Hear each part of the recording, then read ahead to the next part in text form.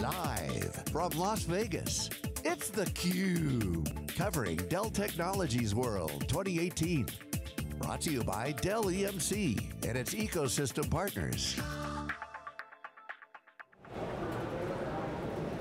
Welcome back to theCUBE, our first day of coverage at Dell Technologies World. I'm Lisa Martin with Keith Townsend. We are joined by a customer of Dell EMC, Fernando Almeida, the head of infrastructure at Grupo Boticário. Welcome to theCUBE, Fernando. Thank you for inviting me. Thank you, appreciate it. So you've been, as we were talking before we went live, an EMC customer, you're using VMware. This is your first Dell Technologies World, and you picked a big one, 14,000 attendees, loud music, there's a rock band going on there. Yeah. But just an orientation for our viewers of Grupo Boticário, the largest perfume and cosmetics franchise in the world. So it automatically started to smell better when you got onto our set. You guys have a presence in 1,750 countries, cities, excuse me, and producing 300 million products every year. So with that kind of size of an organization, to be competitive, to offer differentiated products and a superior customer experience, and you think we've got to transform our business, where do you start? Yeah, so first of all, thank you for inviting me here. Talk a little bit about Grupo Boticário. The company is a Brazilian company.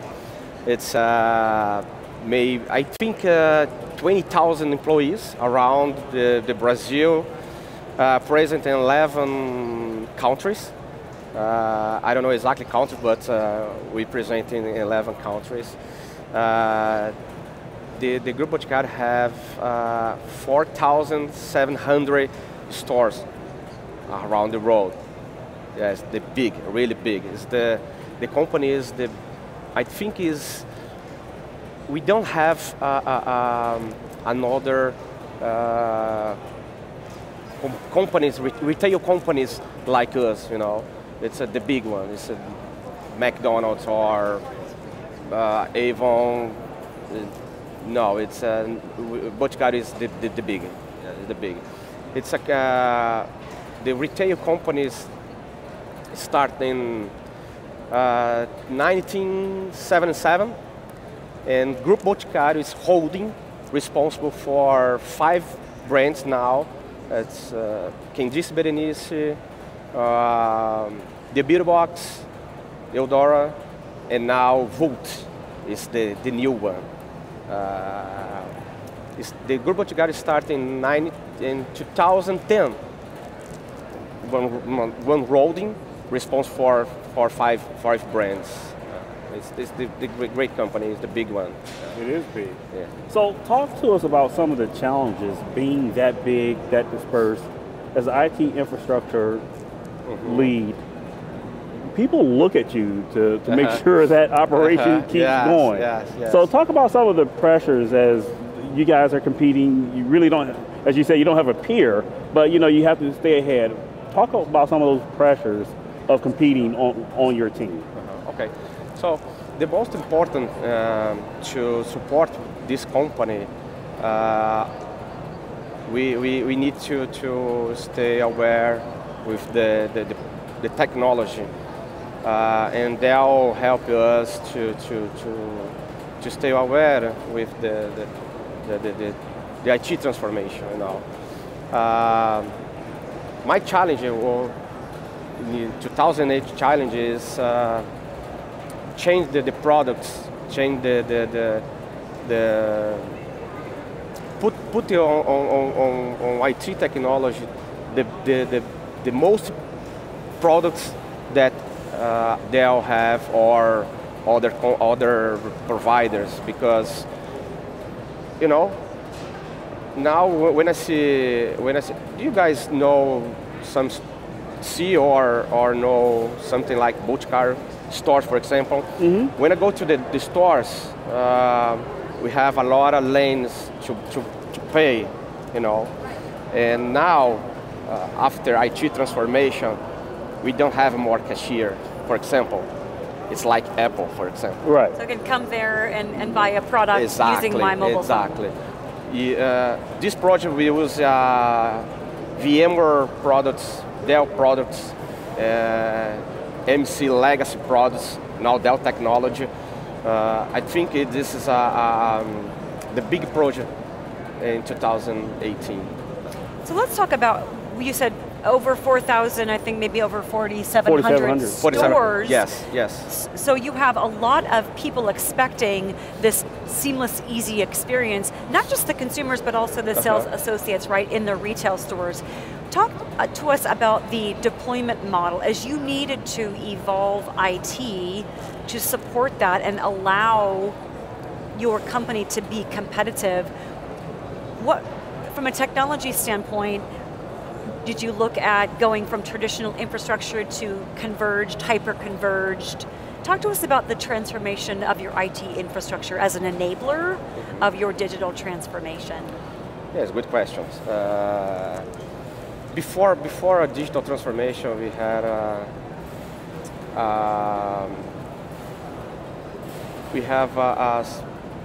you know, you lost a sales, you know, because a lot of lanes.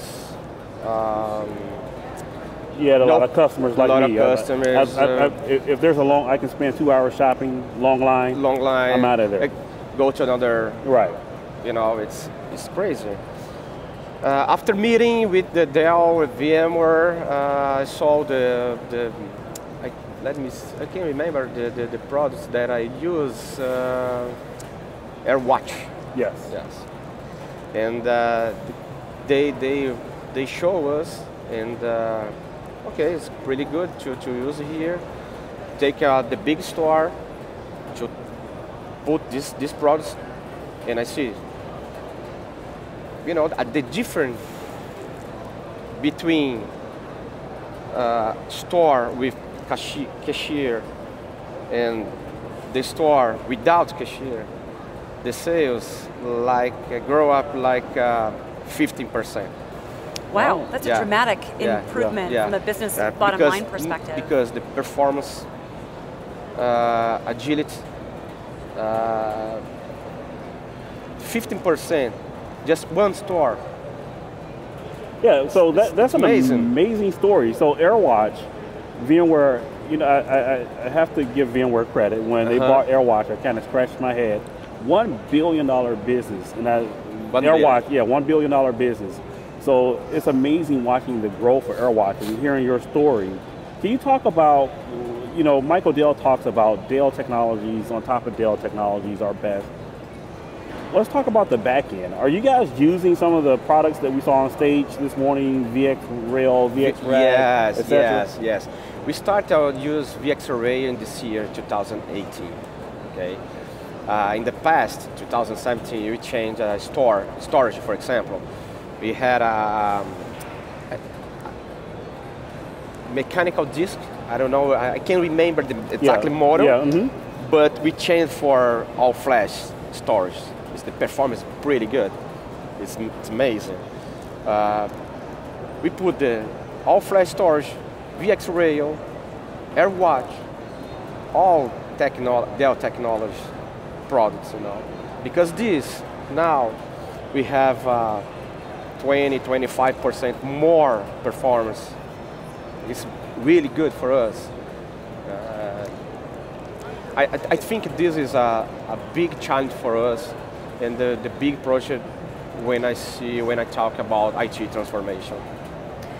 One of the things that we hear often, and especially since the acquisition of the EMC Federation a couple of years ago, is IT leaders want to have, you know, seamlessness, simplicity, agility. Those are all keywords. Everybody needs to have them, but they want to have a one-stop shop, like Dell Technologies considers themselves, to be able to enable, to make digital transformation real. Yeah. So you were using EMC products before the acquisition, VMware as well. Yes. With Dell Technologies, is that allowing you to have this one-stop shop location to be able to facilitate the transformation to, it sounds like, really ultimately meet customer demands that are improving revenue and sales? No, we was, before Dell Technology, we have MC products, of course, but now we have, when I look my point of view, the customer point of view, is better after the change, after the merge, because you have just one company and a lot of products. I just talk one person to buy a lot of products. It's more easy. It's more focused. It's more commitment. I think the portfolio right now is much better than before the merge MC Dell. Now I think it's better, much better. So let's talk about some of those sales and architecture meetings that you're having with Dell Technologies directly. What's different about that? Because EMC would always come in and say, oh, we have VMware, we have RSA, we have Pivotal. Of course, they didn't have a server group, they didn't have a desktop group, much bigger organization. One of the fears is that they would become like their competitors, and you go to talk to a Dell Technologies rep, and it's just too much technology and they wouldn't be able to solution. Has that doesn't sound like that's been your experience. Oh, well, before merge, we use just MC storage only, because I think the principal products in MC, this is my opinion, I think the better products that MC have in the past, before merge, is the storage. And now, when I see Dell Technologies, we keep the storage, but we have hyperconvergence, we have VMware together with this company. It's one company, For customers, I think it's much better, because you just talk to one person, like say a few minutes ago. But I think when I see my environment in Grupo Boticário, I have a lot of challenge in this year, because I need to save more, I need to put technology on my stores to save more. I need to offer for my final customer great products and agile performance. If we have this, we have more sale. We have more stores. Yeah, one of the things too that I was reading about getting ready for this show is, we're going to hear a lot about digital transformation, IT transformation, data. The volume continues to grow and grow and grow, and we have new technologies, emerging technologies. Yeah. Artificial intelligence, machine learning, IoT. How are you going to be able to leverage all of this data that you have across all of these stores, data about customers' buying habits and things like that? How are you envisioning in the future leveraging emerging technologies to be able to, like you said, increase the number of stores, increase sales, and ultimately delight your customers? It's a surprise. I can't talk about it. Oh. It's really a surprise. But we have a great challenge when I think artificial intelligence and the other products, hyperconvergence, blockchain, for example, but it's a secret. I can't talk.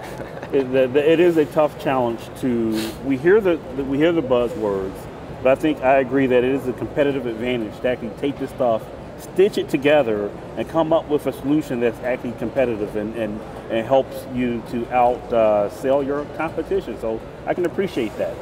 So just one quick question about speeds and feeds.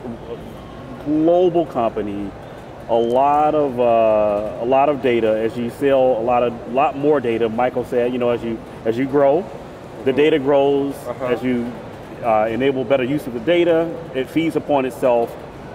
What are the building blocks of your data platform? Like what technologies specifically are you using within Dell's storage portfolio? We use AirWatch, like you said again. We use all-flash platforms. We use A lot of products, man. Wow. You're also using some BI analytics. VxRail, now Isilon too. Now we use Isilon for support the stores. And of course, the most important for support the stores is all-flash storages and AirWatt. So to sum up, you've already made big improvements to sales, to the customer in-store experience, to performance internally, as you mentioned, switching to all-flash arrays. So you're well on your way in this digital transformation. We won't ask you any more questions about the secret sauce of using emerging technologies, but we look forward to hearing maybe next year what you're doing there to delight your customers. And we want to thank you for stopping by theCUBE, Fernando. I appreciate it. Thank you. And you've been watching theCUBE, we want to thank you as well. We are live, day one of Dell Technologies World 2018. I'm Lisa Martin, from my co-host Keith Townsend. Stick around, we'll be right back after a short break.